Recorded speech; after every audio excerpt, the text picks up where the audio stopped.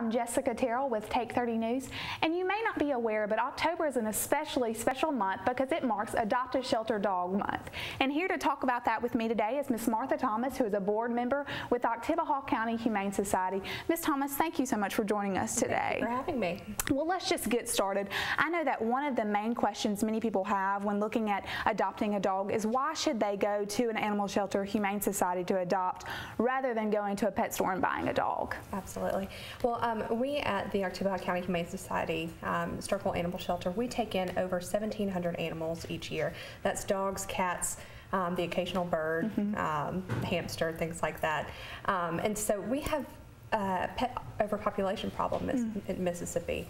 I stuttered on that, I'm sorry. Yeah, that's fine. But we have a pet overpopulation problem in Mississippi. And we have so many pets out there and not enough homes. Right. And so those who adopt from us are able to save the life of that pet that they're taking into their home. So it's really about saving lives. It's not just, you know, getting a simple pet, but you're really making a difference by adopting. Are. Yes. Well, I know that many people at home watching are college students, and one thing we all know about college students is that we're poor. So how much does it cost to adopt a dog? Sure. Well, our adoption fees start off at $50, and that $50 adoption fee covers the animal's spay or neuter surgery. Oh, wow. And that animal, when you adopt him or her, is going to be up to date on all vaccinations. Really? You will still need to take that animal to the veterinarian in the area and make sure you know that they are up to date on their vaccinations as they grow older. But yeah, starting at $50, you can bring a new best friend home. Well, that's wonderful because normally when you buy a dog, you have to go ahead to a separate visit and take care of the beginning shots and everything anyways, right? Exactly. Well, next thing I want to know is if someone's considering adopting a dog, when is the best time to come? What are your hours of operation? Sure. We are open Monday through Friday, 10 a.m. until 5 a.m. Or, excuse me. We're open Monday through Friday, 10 a.m. to 5 p.m. and Saturday from 10 a.m. to 2 p.m. And we also have on our website pictures and names of animals that are available for adoption, so people can check it out there as well at www.ochsms.org. Well, and if you want to come and look several times, can you keep coming back until you find that perfect friend? Yes, absolutely. Come on back anytime. Well, that's wonderful. Now, I know another thing is a lot of people want to support Adopt a Shelter Dog Month, but they don't know that they're ready for that commitment. Right. Are there avenues for them to be involved and to support and not actually adopt quite yet? Absolutely. There are several opportunities, and just quickly running through them. The first is encourage your family and friends to adopt a shelter dog or cat, and also encourage those family and friends to have their pets spayed or neutered so we can help to decrease the pet overpopulation problem in Mississippi. Another thing is you can foster animals. A 2-week commitment as this pet with special needs needs help or is going to be transported to a humane society up north or to their forever home can help save that life. Also, volunteering and donating is a great way to help out. Well, that's wonderful. Thank you so much, Ms. Thomas, for joining us today. Again, October marks Adopt a Shelter Dog Month, so see what you can do to support this wonderful month and check into maybe adopting a pet or donating or volunteerism. That's all we have for today. This is Jessica Terrell. Coming up next, Take 30 Sports. Thanks.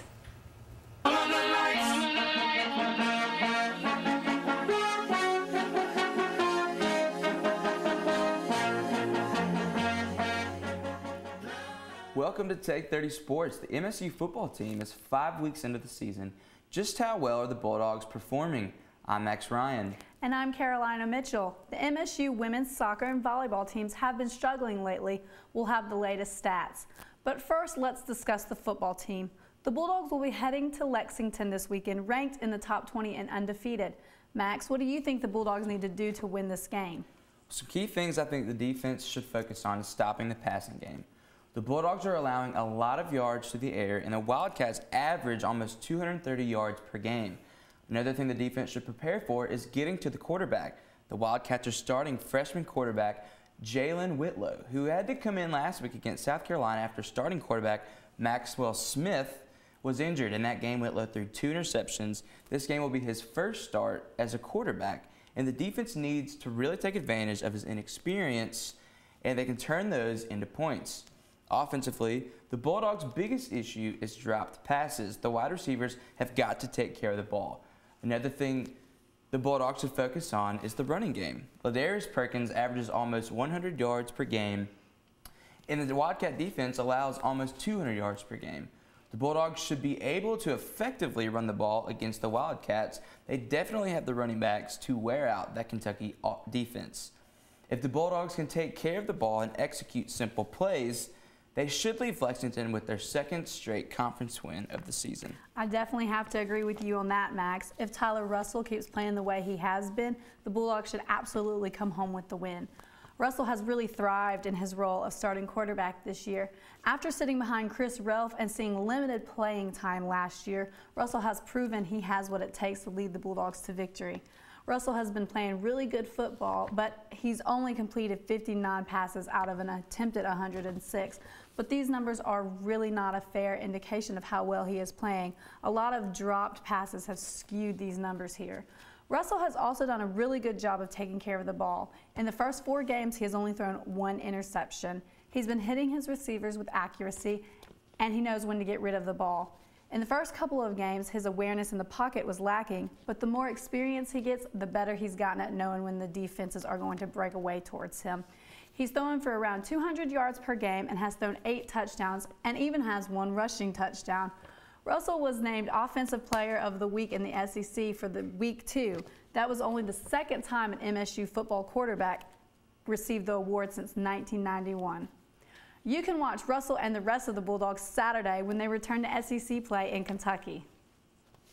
Away from football, the MSU Lady Volleyball team continues to struggle after losing to LSU in Florida this past weekend, increasing the losing streak to 6. The 6-8 Tigers overcame a 2-1 deficit, increasing their win streak over the Bulldogs to 13 consecutive matches with a 3-2 win. Freshman Roxanne McVeigh's record-setting defensive performance, racking up 50 digs and 5 sets, wasn't enough to push MSU over the hump.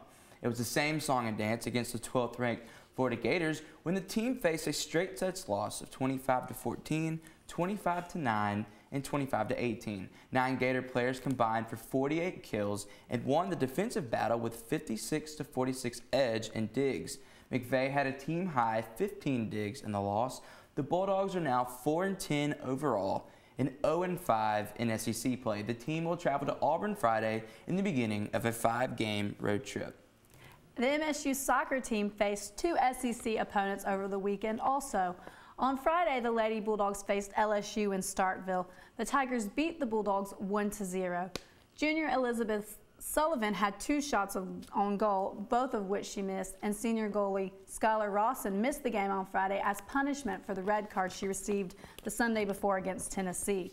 The Lady Bulldogs also faced number 6 Texas A&M on Sunday in Starkville. The Aggies defeated the Bulldogs 2-0 in a game played in the pouring rain. The Bulldogs head to Auburn on Friday to take on the Tigers. That's all we have for sports. Join us next time. And stick around because we will hear about a beautiful young girl whose wishes came true thanks to one event held on MSU's campus. Don't go away.